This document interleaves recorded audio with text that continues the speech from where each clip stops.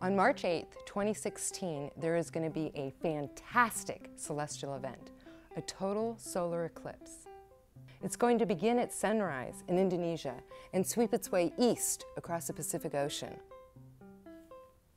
The Exploratorium is going to send a production crew to broadcast this event live for all the thousands of people who can't see it for themselves. As a producer, I had to figure out, where should we go?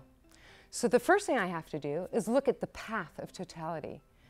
Now the path is only about 100 miles wide on the Earth. The moon is casting a shadow on the Earth. That's what the total solar eclipse is. And when you think about it, the moon is very small and far away. And so the shadow is very narrow. It doesn't cover the whole Earth. As the Earth rotates, the length of the path is thousands of miles. So that's the area I have to choose from. So first I looked at Indonesia. We'll just send the crew there. The problem is the weather. The weather's really important during an eclipse, and in Indonesia it looks like it's going to be awfully hazy. But as I started to look at the rest of the path, I realized it's almost all over the ocean. For us, with our telescopes, we have to be on land.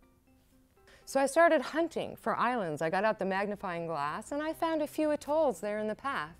And I selected Woleai in Micronesia as the perfect spot to send the crew.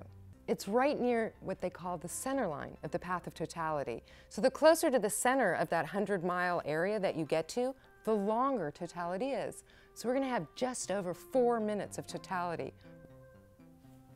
To see a total solar eclipse is an incredible experience.